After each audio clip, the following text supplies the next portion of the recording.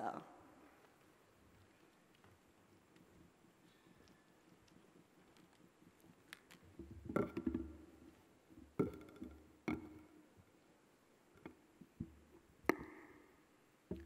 Thank you. Good afternoon. I think you missed out the most important part of the introduction.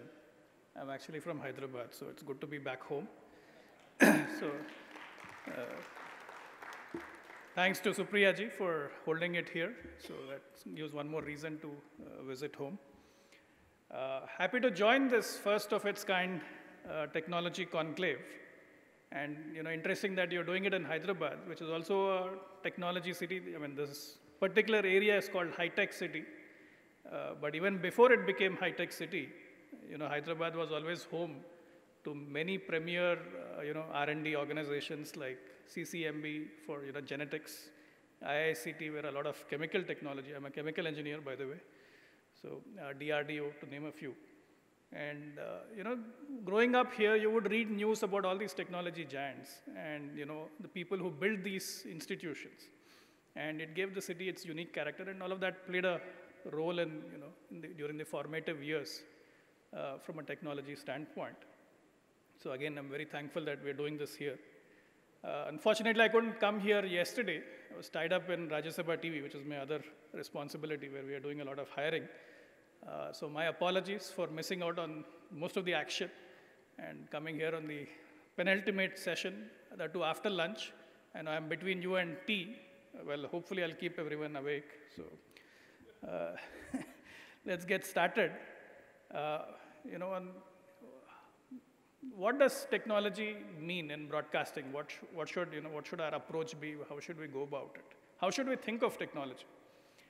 And when I look at this question, several dimensions come to mind. I think the first is, where is technology headed in the broadcasting sector? Where is it headed across the world? And more importantly, what role do we see for India in that global future? And I think following from this question is, what is the state of broadcasting in India? And what should be the technology roadmap for this country? And then following from that is the role of the public broadcaster. Where do we see the public broadcaster? Because on the one hand, we have several responsibilities, several obligations. On the other hand, we have several aspirations and of course, many constraints. So within all of this, how do we imagine the technology future of the public broadcaster? And extending from that comes the question of skills and manpower for this future that we want to, imagine for ourselves. And lastly, what is the culture of technology? What is the environment, enabling ecosystem? I know Hitesh had touched upon it in his presentation. I'm sure others must have mentioned it as well. So that we can nurture this technology future.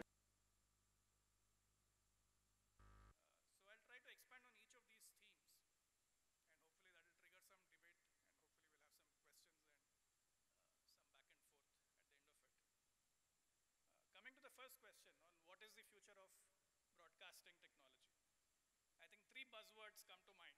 Probably they've been shared multiple times yesterday and earlier today. The first is on convergence. Convergence can mean several things, but one thing is very clear, that it no longer matters what technology is delivering your content. And I think this is becoming true across the globe. The second buzzword that comes to mind is digital. Again, a very familiar word, especially in the era of smartphones and apps. And then the third is autonomous or artificial intelligence enabled or machine based. And this is another trend, technology trend, that's becoming fast important to every sector. Let me first talk about convergence. See, convergence today means that it no longer matters where content is created, how it is created, where it is stored, how it is delivered. Because as far as the consumer is concerned, they just don't care. As long as they get the content that they want, when they want, where they want, they will take it, they'll consume it. And interestingly, I remember when we were growing up and you would go to the barber shop for a haircut, you would have the traditional radio playing, the songs and whatever comes on radio in those days. And these days I go to the hairstylist, he's streaming songs of YouTube playlist on a geophone. So it's a very different model, right? And the phone is hooked to the speaker system in the salon, and everyone can listen and so on. So from our era of everyone listening to the same content on the broadcast spectrum or on the broadcast airwaves, we have now moved to a highly personalized, highly targeted world where the algorithms on YouTube determine what song comes next, and that's what you're listening to, right? So that has changed dramatically, that how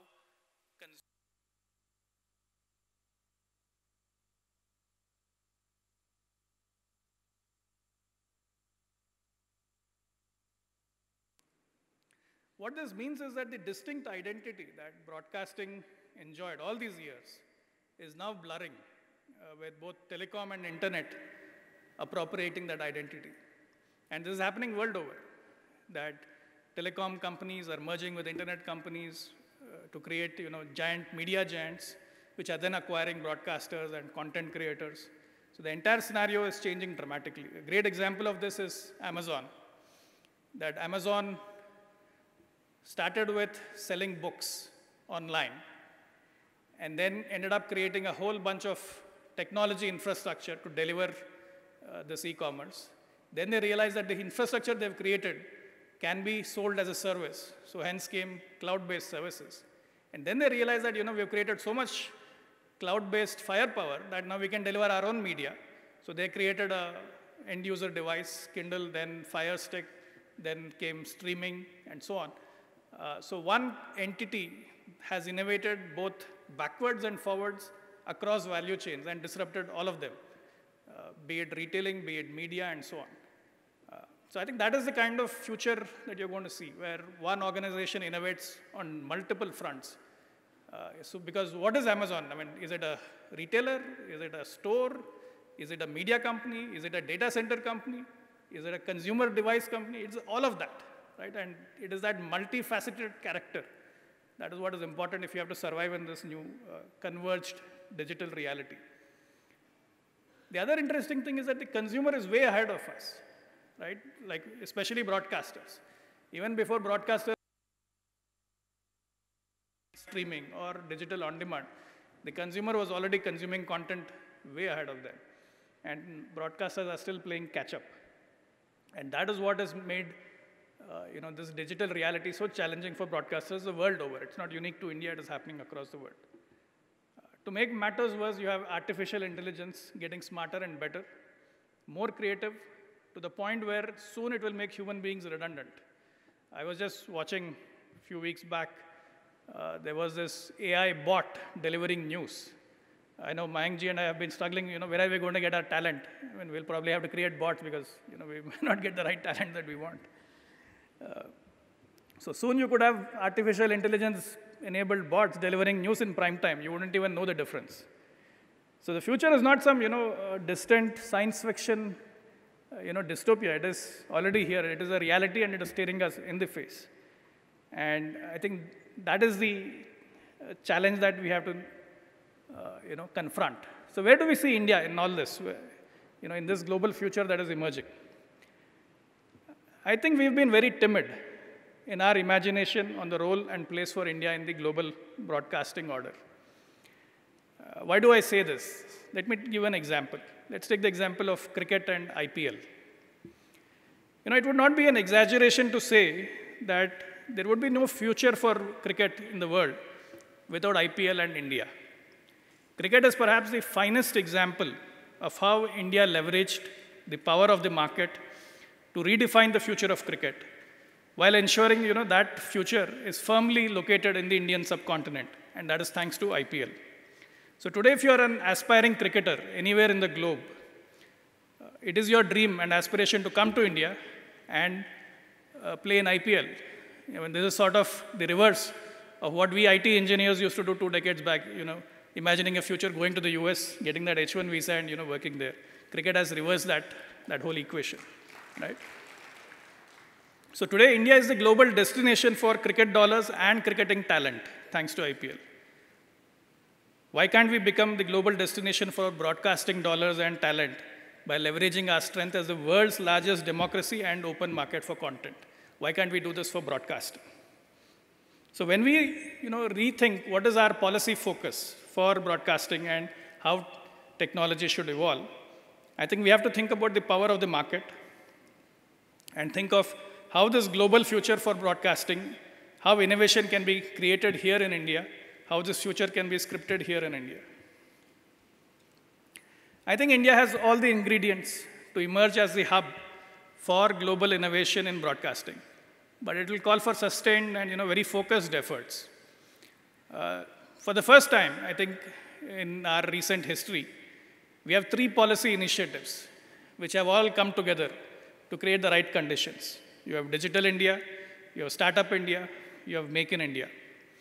And thanks to all of these 3, today we have a startup based in Bangalore, as an example, which is creating the chipsets that will bring broadcasting to smartphones. So just like your smartphone is capable of receiving FM signals, tomorrow your smartphone will be able to receive your digital terrestrial signals across technologies, across the spectrum, and in a very cost-effective, power consumption-effective manner. Right? And this innovation is happening here in India for the markets across the world, be it Korea, be it for the United States. So how do we take advantage of these developments to grow the sector? I think this is something that calls for serious introspection and very urgent policy measures from the ministry. Another area is audience measurement. Listening and viewing habits in India are rapidly changing. As was pointed out earlier, with the emergence of the 3rd screen, the 4th screen, viewing has become very, very personalized. And again, this is an opportunity area where India can lead the way on how real-time, census-wide measurement can be done, given the size of our market and the diversity of our audience segments. I mean, the diversity that you see in India, you don't see anywhere in the world, right? Both in terms of socio-economic segments, languages, regions, the sheer volume of cultural diversity. So if you can solve audience measurement at this scale, 1 billion people, with this complexity, you can do audience measurement anywhere in the world. So there's another area potential for innovation and creating the future.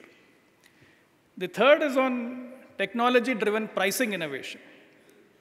Again, this is an area where India can lead and show the world the way forward. Today, if you see, the big shift that is happening is from paying a monthly cable bill or a monthly DTH bill to shifting to a Netflix or an Amazon or YouTube. And this is a shift that's happening in all the advanced markets. And soon it will be a reality in India as well. And recently, you had TRAI, the sector regulator, coming up with a new tariff structure. And that has had a tremendous impact on consumer behavior. And that's a wake-up call to broadcasters that if you don't innovate in pricing using technology, then you will become redundant and you will struggle for survival. And this is true for both distribution platforms and the broadcasters. So innovation in pricing using technology is another opportunity area. And I'm very happy that we've created a model for the rest of the world with DD Free Dish. I'm sure when DD Free Dish was envisaged and originally launched, they probably didn't imagine this would happen. It's an unintended consequence. But now what we've done, we've created the world's largest market for open access broadcasting using DD Free Dish.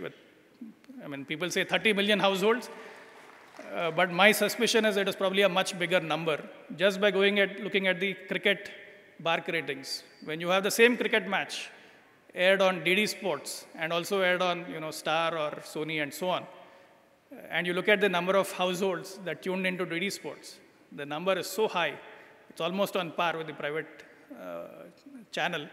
And sometimes the viewership is even higher on DD Sports.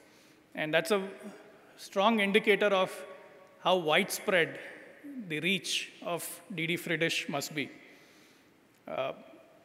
Another interesting measure which has emerged in the last couple of weeks since we moved to the new lineup on DD Free Dish is that the channels that exited Free Dish have seen a dramatic drop in their ratings. The ratings are not public, so hence nobody is talking about it. But I think within these four walls, we can definitely discuss this reality that DD Free Dish today can make or break a free-to-air channel, and I think that's a reality. And that is the power of this open access platform that we've created. And this has no parallel in the world, and it is definitely a template for the future of public broadcasting. So what is unique about the DD Free Dish model, right? It is an open access platform. It has universal reach, and in that sense, it is fulfilling its public purpose because anybody can access it across the social spectrum. The second most interesting thing is the economics of DD Free Dish. It is governed by a very transparent, technology-enabled e-auction process, which makes it very fair, non-discriminatory. Nobody has any questions about it. The only complaints people have had is the pricing, but nobody has questioned the process. And that is possible because we have made it completely transparent by using technology. And I think that is a very important characteristic of DD Free Dish. The third, I think this is the most important one for me personally as the CEO of this organization, and I would urge everyone to pay attention to this. It is the revenue productivity, and by that I mean the ratio of the revenue that it earns and the manpower that goes into running it, which is probably about a few crores per person. And that is probably the highest, which makes it the most revenue productive platform or service that we operate using public infrastructure. And that is what is very unique about DD Free Dish. And then, of course, it services a whole broad spectrum of households. That is very clear. So what are the lessons that we can draw from how DD Free Dish has been successful to the rest of the things that we do? I think first lesson is that it is possible to both fulfill our public obligations and be commercially viable. And I think both these come together in DD Free Dish if you put the right kind of technology platform and you innovate with the right business model. Because often, there's an argument that I come across that, no, we are a public broadcaster, we can't do this, or we have to do that. So my challenge is that it is not this or that. DD Free Dish shows that you can do this and that. You can be fulfilling your obligations and you can be commercially viable if you think innovatively, if you create the right platform. Secondly, think economies of scale, because at that scale, you can become self-sustaining with very high revenue productivity. So I think that way, DD Free Dish again is very unique that it can be self-sustaining even if you made it a separate entity. Thirdly, to be platform-based in our transactions. And the moment we are platform-based in our transactions, it automatically brings in the transparency, it brings in the fairness, it ensures accountability, and it levels the playing field.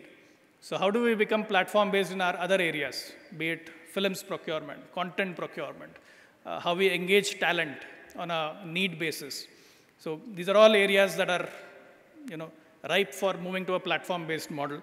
Because that will also do away with a lot of the problems that we have, the legacy problems, be it settlements not being done, billing not being accurate, all sorts of litigations. All of that will go away if we move to a platform-based model. So these are some of the lessons that I think we should take to the rest of our operations if we have to be ready for this converged digital future that everyone has been talking about.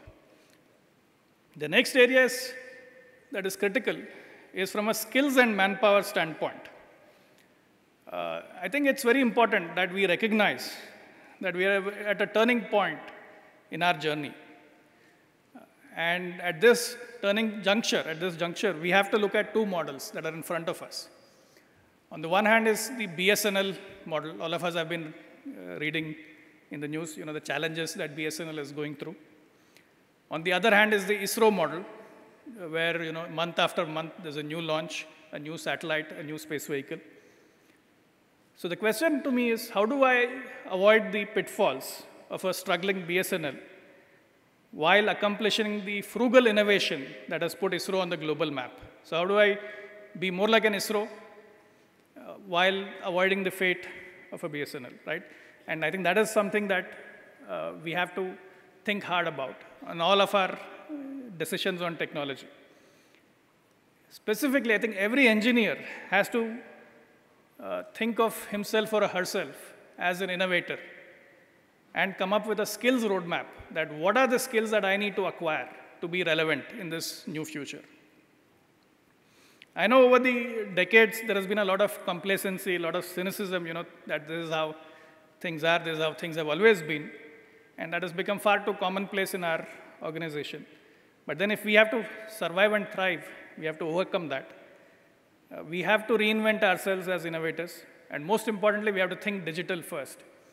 So if there's any new initiative, any new project, think what can I do differently if I thought about it with a digital first mindset. And most importantly, I think we have to set the bar high on ourselves. And I think this conclave is a great example of that, that you set a bar very high that, we want a quality conclave, we want international participation. We have people from the private sector like Rohit Bansalji to talk to us. I think that should be our approach to everything, that set the bar high, don't compromise on quality. Aspire for a culture of excellence. Because often we just aim for the low-hanging fruit and we are happy. That should not be the mindset. Reskilling and knowledge management. I think these will be the two biggest challenges in the next 5 years. Because we know we have an aging workforce and we have rapid technology obsolescence. And how do we confront both of these challenges? So both of these will have to be dealt with getting the right skills to the right people and capturing the knowledge that the generation that is retiring, their knowledge, their experiences, capturing all of that, codifying it, putting it into best practices that the fresh blood can then take over. One area that I can think of is live telecast. I think that's something really Doordarshan can feel proud about because nobody in the private sector does live coverages on the scale that you do, at the frequency that you do, with the kind of complexity that you deal with, be it Independence Day, be it Republic Day, be it the launch of a tunnel in Jammu Kashmir or a bridge and so on. So the knowledge, the best practices, the skills that go into do this have to be captured, that essence has to be captured and passed on to the next generation. To address all of this, I think ultimately we'll have to create a culture of technology. And I think this also calls for some very honest introspection at the leadership level within all of us. Right? Are we being agents of change or are we just preserving status quo? Are we planning for tomorrow or are we still playing catch up with yesterday? And I think this is true especially of our technology planning cycle, that we are still trying to implement technologies which were new a decade back.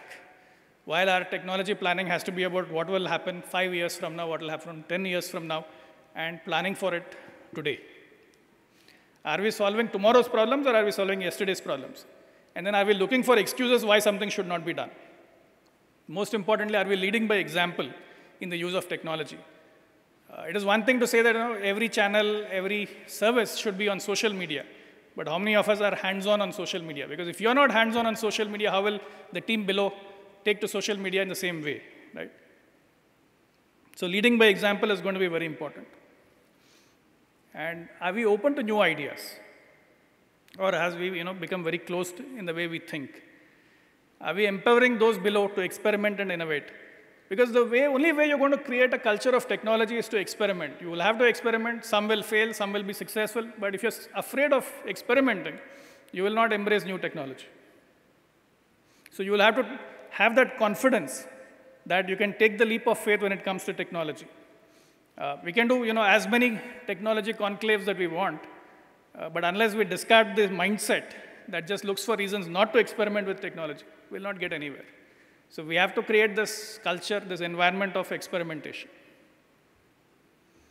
And this culture of technology has to permeate all levels of the organization, right from the top all the way down. And then I think what Hitesh said was very important, that it has to go beyond the four walls. We have to nurture and create an ecosystem of innovation. So we have to engage with academia, universities, labs, startups, public-private partnerships, because only when we create the right ecosystem will the right solutions emerge, because we will not have answers to all the questions within our four walls. We will not have solutions to all the problems within our four walls. But if we have the right ecosystem, the partners will come up with those answers. So we have to be the enabler there. I think 1 billion people democracy deserves a public broadcaster that the world looks up to. So it is our responsibility, all of us in this room, to create that public broadcaster. And I think this technology conclave is the first step towards that, where we become a technology-savvy organization. So my congratulations to the DG and everyone who put together this effort, and to the ministry for its support. Let me conclude with a quote from the Rig Veda. It goes, Ano bhadraha kratavo yantu vishwata. What it means is that we need to have an open mind, receptive to ideas from all directions, because only then will we be successful as a technology-enabled organization. Thank you.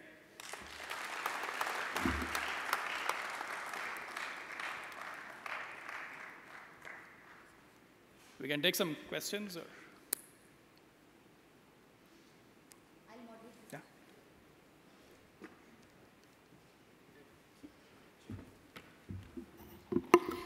Thank you very much. That was an extremely wonderful and informative session. And the session is now open. We can take some questions. And people who wish to ask questions may kindly raise their hands. And before they ask the questions, they are requested to kindly introduce themselves.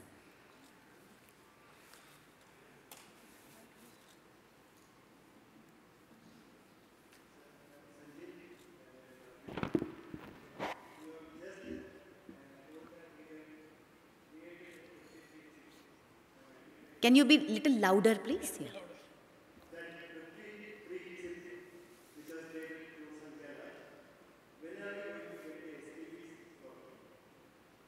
Good question. I'm not the right guy to answer that. You'll have to ask them. But what I hear is, by the end of the year is what I hear, that they'll be ready.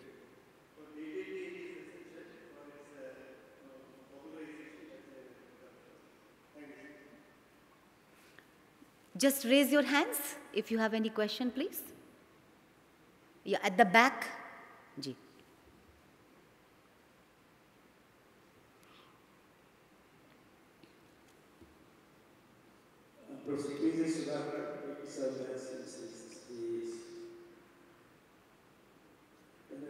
Channels are there.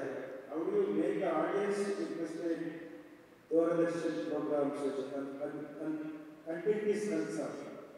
Okay, news universal, because for authenticity, credibility, most of the publications are intellectual specific because of the factual information. But what about the content for the entertainment or infotainment or entertainment? I request to learn Prasar to kindly respond. Yeah, I think content leadership, the right talent, in a decentralized manner, we can create these centers of excellence. But that should not stop there, because the moment you have one center of excellence, others should pick up from, what is working. So for example, what is working in Girnar, or what is working in Sahyadri or Chandana, those lessons have to, get transported to the other centers. So they pick up on those best practices, they create the same environment. And I think that is how, we can create content at scale once you talk of, hundreds of channels within our organization. Another aspect, I think, again, this I've not seen in this, because I've worked in several industries over the decades, both myself in the company that I belong to, as well as working with clients from various industries. And one of the things that I've seen in every industry is a very mature, codified process of quality, be it CMM in the software IT sector, be it ISO in other sectors, Malcolm Baldrige, Six Sigma, and so on. Somehow I've not seen in broadcasting that discipline, that these are our standard procedures, these are our quality measures, and this is how we will benchmark every center, every kendra, every station. It's a little surprising to me that this entire sector somehow escaped that whole phase for whatever reasons. I think we have to bring that discipline. We have to borrow from these various industries and bring that discipline into our industry, so that if Girnar is measured at a certain level, Sahyadri is measured at a certain level based on certain parameters, how do the others replicate that? There can be a very systematic, codified way of imparting these best practices and what works. Yeah, please, Mishra ji. In front. यहाँ पे ला दीजिए mic.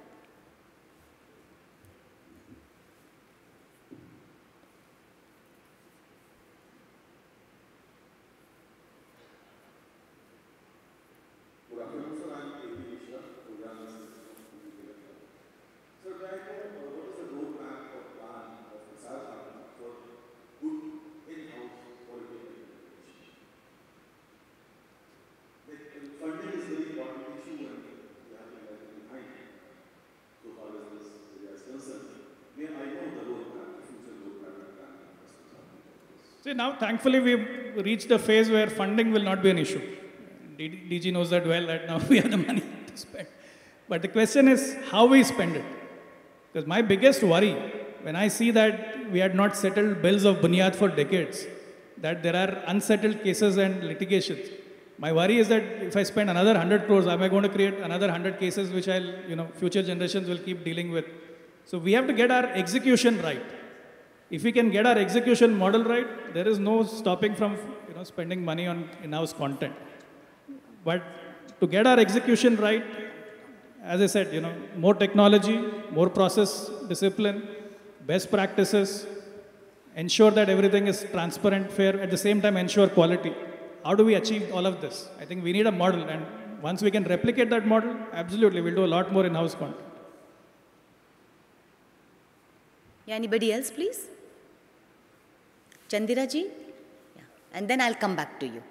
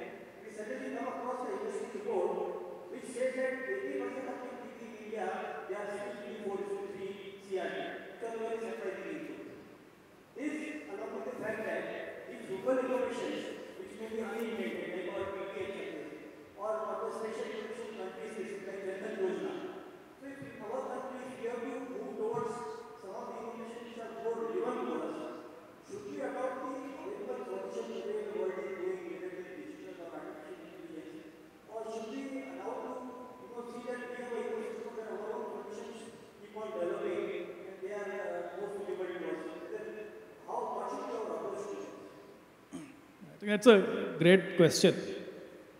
I think we have to do both. I think the best example is the Prime Minister, that he is able to relate to everyone, though he is very savvy in his use of technology, at the same time, is very, I think that's a good example, that we have to be relevant to all segments of the society, all aspects of what a consumer wants. At the top end, you're right, there's a certain consumer segment that wants digital, wants all the latest stuff. At the bottom of the strata, there's a different household which has different priorities. We as the public broadcaster have to be relevant to this entire spectrum, and I think that's our challenge. That how do we be relevant to all of them? I think again I'll go back to free dish. Free dish is a great example. 55 to 25 ratio. 55 commercial channels, 25 public channels, right? And so your commercial activity is so efficient that it is also paying for your public activity. That is the model that we have to figure out. How can we replicate that in other areas like we did it in free dish? Do we have any more questions? I think there were some questions in the back. Yeah. Kindly hand over the mic there.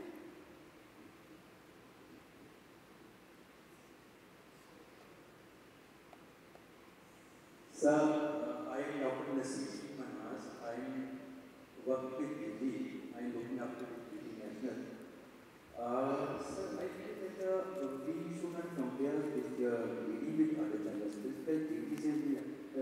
the head of this organization is public service broadcaster. We should identify some channels, some slots for entertainment also, some government policies also, where we are mixing everything in the channels. Like sir, we are the public service broadcasters, we are doing for the people, we have to highlight the policy of the government, but we are not going to differentiate this scheme from other people. When we are going to talk about this Bunyad, some other serials, some other entertainment, when we are going to telecast some particular serial, there is a live telecast, there is some important announcement, there is some important event is there.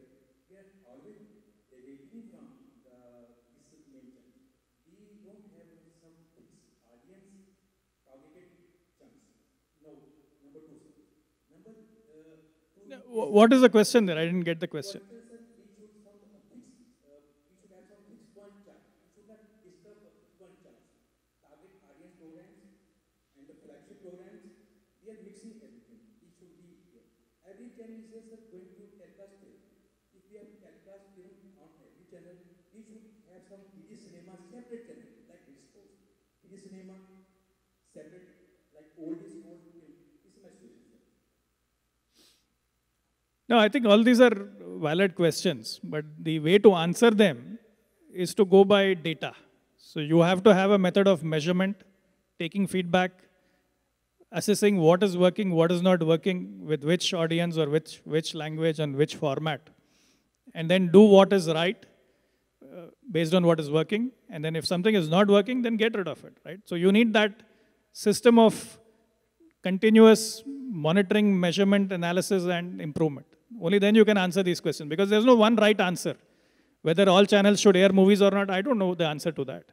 But the only way I can find the answer to that is looking at the audience data, doing some audience survey, looking at the feedback, and then experimenting, do some A/B testing.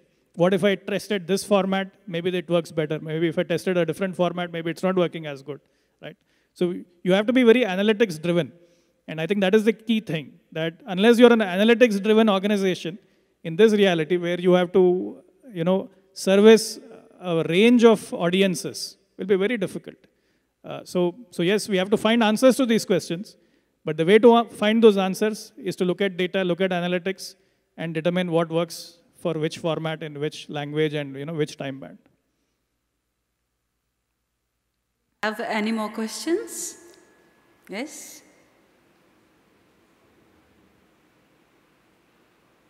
Good afternoon, sir. My name is Surendra. I am working at PB Shashi. Sir, my question is, what is the mechanism for production and delivery of localized content?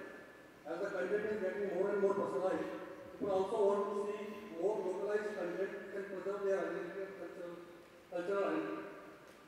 Free dish may not be a economical way to deliver a very localized content.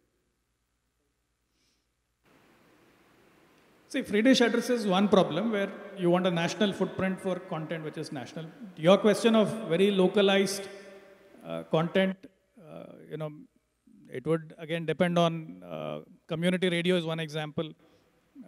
Digital terrestrial, assuming we get the chipsets onto phones at an economical price, that may take off. The internet is, of course, today the easiest way in which you can have highly localized, personalized content. And the internet has lowered the barrier for user-generated content, right? It is easy for anyone to have their own YouTube channel. It's easy for anyone to, live stream what is happening in their neighborhood or in their school and so on. So that barrier has been lowered. The distribution is very easy on the internet. But the challenge, of course, is the internet has become very noisy because there are so many sources of content. So audiences have become very fragmented. But that's the nature. The moment you go more local and more personalized, there will be this fragmentation of audience. On the other hand, if you are, you want a national audience, then your content will become less and less targeted. It will be more broad-based. And I think that dichotomy will be there. I don't think that will go away anytime soon. To specifically answer your question on how do we go about doing it, I think community radio, digital terrestrial, to the extent that, the economics works out. Until then, I think internet is the best way.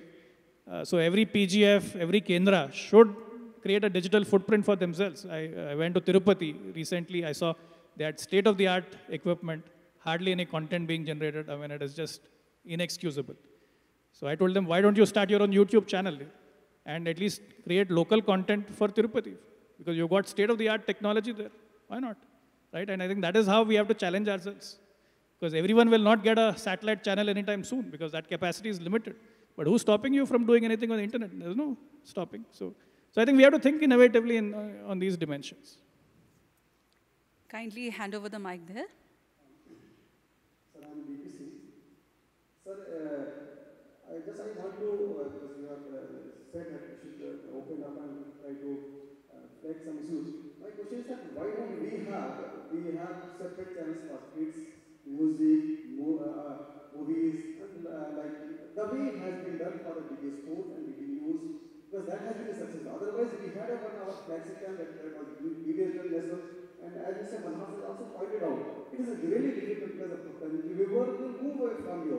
He is watching one particular thing, and if it is not coming in the next day, he will suddenly move to the other one.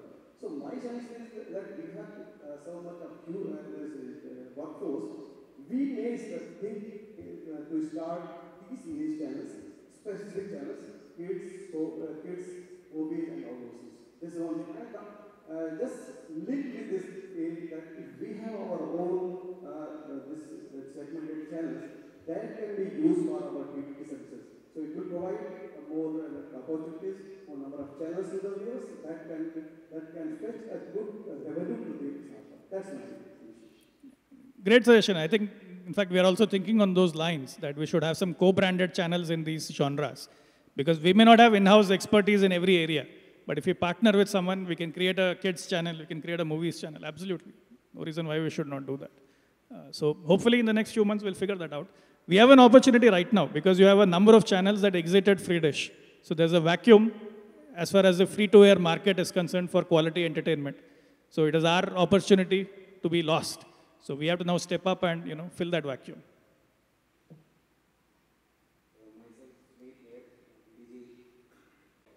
What I think our mandate as a public service broadcaster probably is to do the public service broadcasting in a real sense of the word. Probably no other person, nobody else is doing it.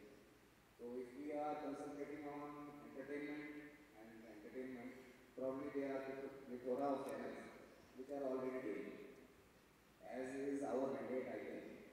It's for public service broadcasting and which is there required, very much required in these times because nobody else is doing it also. So what are we doing? So many talks, so many things about technology, but what are we doing about really serving our purpose as a public service broadcaster? See, the mandate doesn't exist in a vacuum, right? The mandate comes with a cost. Who's going to bear the cost? That is the question. So you can, end up like a BSNL where you're not viable, you're not commercially viable, you become redundant, and you're not able to no longer fund your operations. Do we want to be in that situation? Or do we want to be smart about how we fulfill our obligations, right? That don't lose sight of your mandate, but be very smart about it. So that you go about it in a creative way where you are self-sustaining, you're able to fund your operations. I think that is the key thing. So hence my suggestion would be that, yes, you have a purpose, you have a mandate, but go about it in a smart manner. And I think Free Dish is a good example of that, where you've achieved both the objectives, commercial sustainability and your public mandate. Do we have any more questions?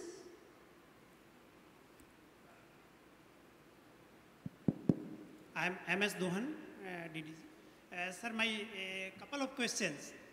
One, for distribution of the content over social media or any OTT, there is a need for the content delivery network, CDN. And many leading nations like France in recent years, they have developed their own. For longer term, it is a strategic requirement. Do Prasar Bharati have any plan for CDN network, own CDN network, number one? Second, railway started some leasing out your own wagon. Similarly, we have some of the studios which are not being properly utilized due to many reasons. Can we not lease out, we can share some of the time, say morning 7 hours to some companies or some association. For example, Patiala, there is a cultural center of North Zone, and perhaps they can create content, or they can provide it to the university or anything like that, so that our assets can be optimally utilized. Thank you. Absolutely. I think, in fact, these are the ideas that should emerge out of our technology planning cycle, right? How do we more optimally utilize our assets, get more money? You're already doing it with towers. You're doing it with your common infrastructure for FM. No reason why you can't do it on the studio side. And similarly on your content delivery network. And that's another area to think about, definitely.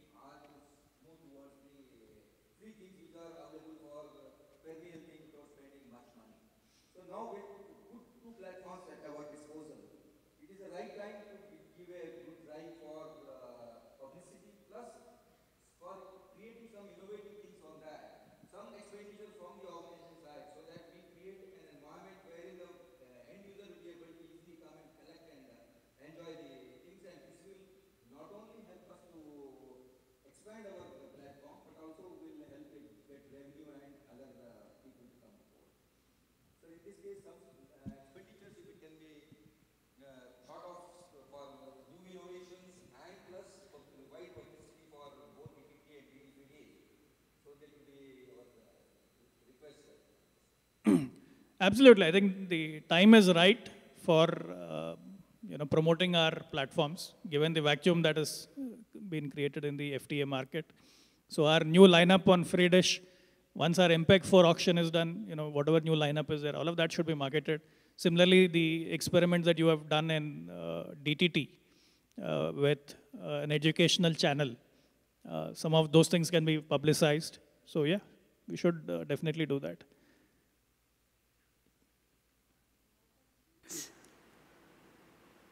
Anyone else? Okay.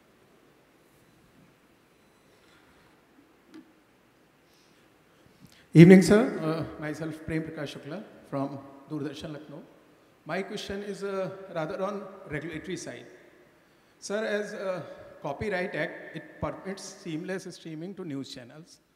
There is no regulatory issues. But once you come to GC channels for this seamless streaming, there are a lot of regulatory issues.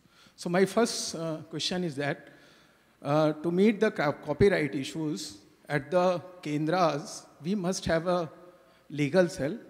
The way for the technology that prior art search is done. So if you want to put a program on the internet, that prior art search will be necessary.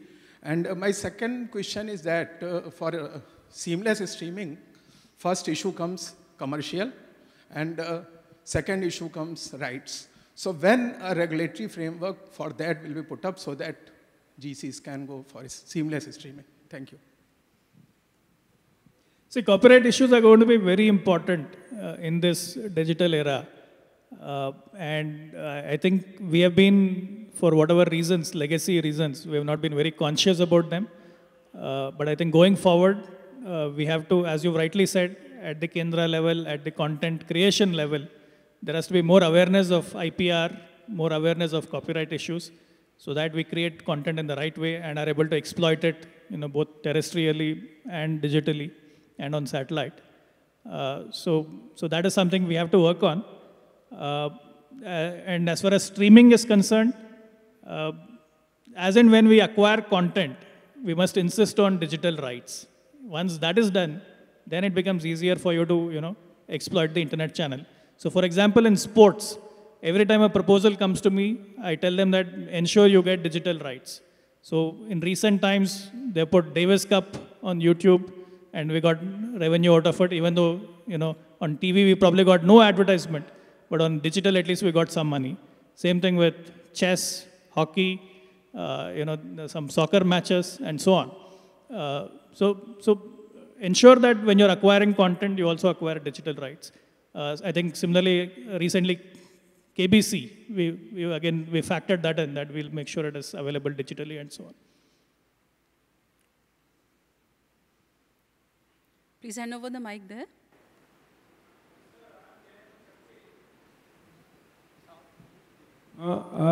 My question is that I want to know if any plan is there to push the content on DTH, our DTH free dish, for viewers to choose whenever they want to see. Like Mr. Manas was telling, some information we are missing or some the viewer are missing. So through satellite, if we can push to the set-top box, the user can see it anytime, whenever they want, like weather, health, agriculture, or headlines. By putting one switch, they can see that information. So is there any plan to push that type of facility on that? I think that's a good suggestion. So I think ideas like this should feed into our technology planning. So when we build more capacity in free dish, we have to think about this use case, that apart from the MPEG 4 and MPEG 2 and HD channels, there'll also be some capacity for on-demand content that can be pushed over directly to the set-top boxes. So, sir, in that case, if the box has to have some memory, then only it can be done, and with 24 hours cycle, it can be erased and the new information can come and the viewer can see whenever they want, for within 24 hours or whenever it is updated from the headend. So we should have a roadmap for the DD set-top box, that first generation will have these capabilities, second generation will have HD, third will have interactivity, so on. So that's what my point is. Yeah. Sir, I'm Anjani Kumar, I'm DTG Operations, I'm working with you only. My question is about mainly the feedback what we have been talking about. What we have been delivering as a broadcaster and what people take it and what feedback we get. These are three distinct entities and everyone has their own interest. Like broadcast as per definition has been one-to-many, so it never used to have a written part. We, since starting, had been broadcasting, and what the written path was is the family gossips going on, people discussing about different programs in different parties and all. That was one feedback earlier. Later on with this audience measurement system it came, it used to be skewed because the person who's taking that measurement will give what he wants. They will skew it up the process, and which we have observed earlier with our ARU also and with BARC also, TAM rating, everywhere we have seen that. So how much can we rely on this? Because first the sample size is so small, then when we extrapolate it to our population, it has come to 1 to thousands. So how do we take this? We have to take it with a pinch of salt. And we need to have certain more feedback systems, like what we are working on census-based. Other than that, maybe from different people, should be having an independent feedback from groups, which may help us in improving our system. So I would like to have your views on this, sir. So audience measurement, as I already pointed out, is an area for innovation. One is, of course, census-based. So we measure almost nearly everyone who's watching TV, and we know exactly what they're watching, when they're watching. But you're right, we need other channels of feedback as well. And a great way is to have an app-based mechanism by which we can frequently poll people, take a survey, take their feedback. They can also flag issues and so on. So we should have a smartphone-based application interface that integrates our FPC, that integrates our programming guides, what is airing right now, and then is able to take feedback. I think this is something that we should build soon.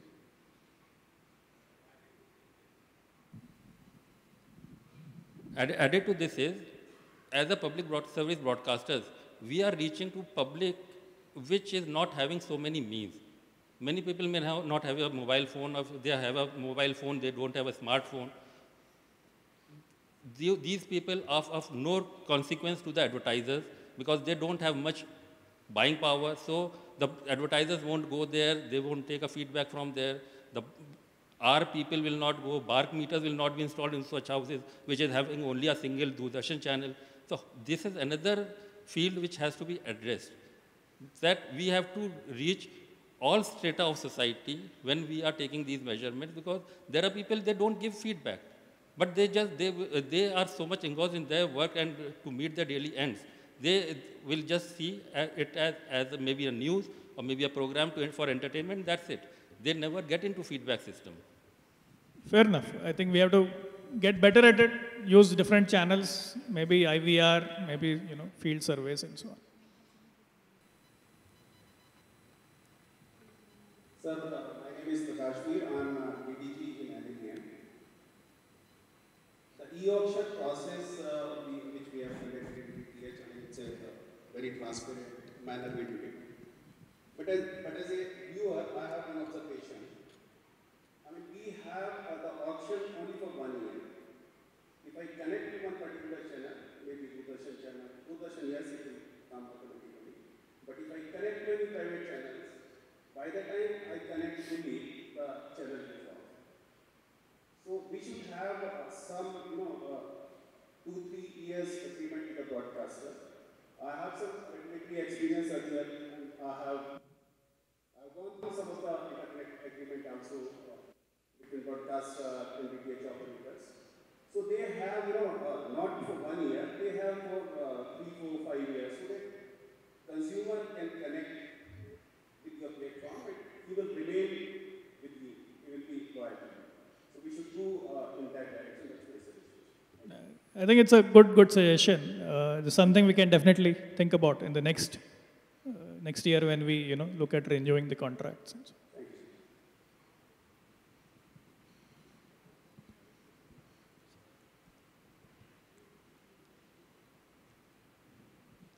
Sir, I was just waiting for a question about content, because most of the content we are generating, filing, and other.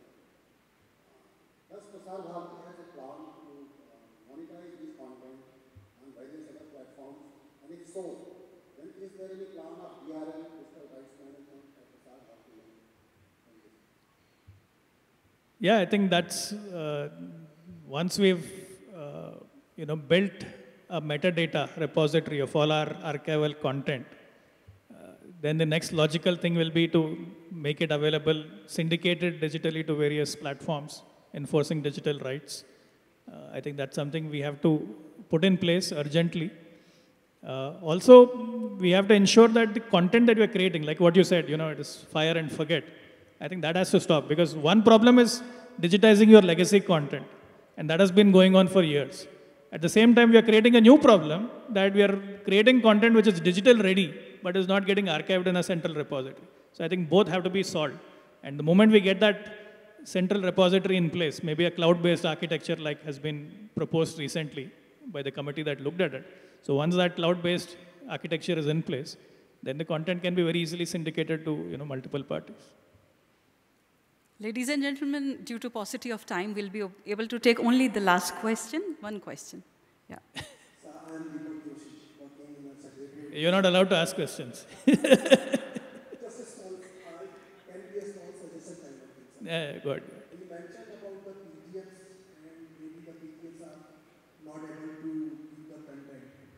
So my idea was just, can the PGFs be engaged by the local people or the local cities and towns in using their facilities for creating a content?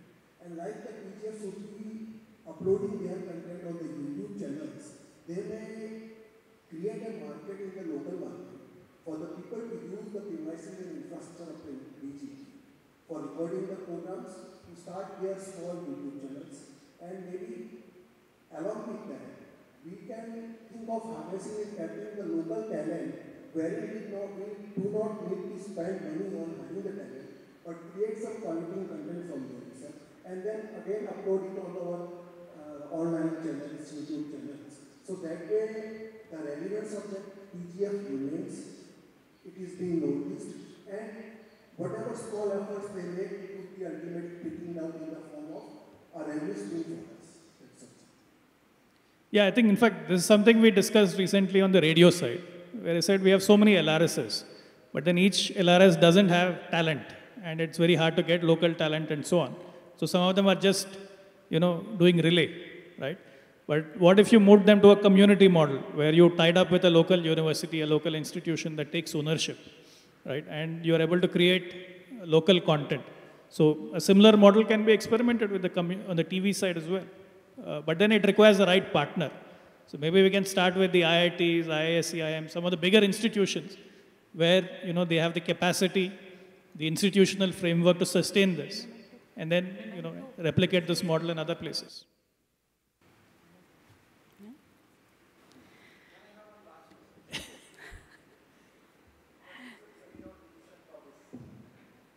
As CEO, you will wait on the vision for this organization. 5 years down the line, what it is going to be, what excess factories we are going to drop. We are only dropping something that we know. Apart from that, what we are going to drop, what we are going to strengthen, what we have, or what new things we are going to add to. 5 years down the line, what hues and colors and shapes do we have? 5 years, well, I can speak for probably the next 3 years. After the other 2 years, you guys will have to add.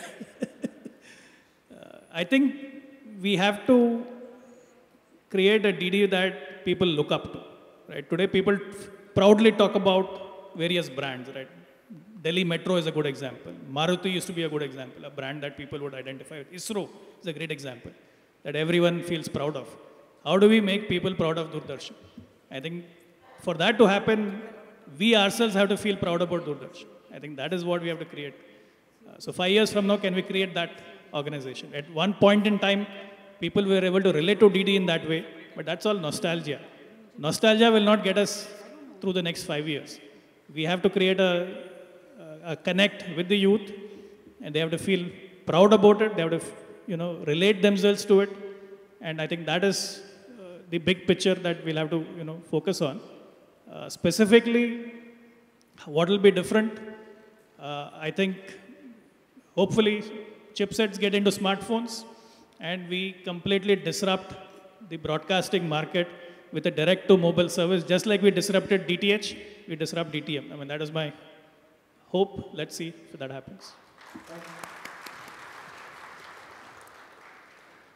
वक्त वक्त पर खुद में बदलाव ज़रूरी है, वक्त वक्त पर खुद में बदलाव ज़रूरी है, तब कहीं जाकर ज़िंदगी का दौर बदलेगा.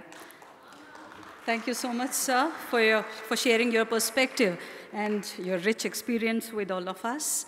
May I now call upon DG Doordarshan to present a memento to CEO, sir, as a humble token of gratitude.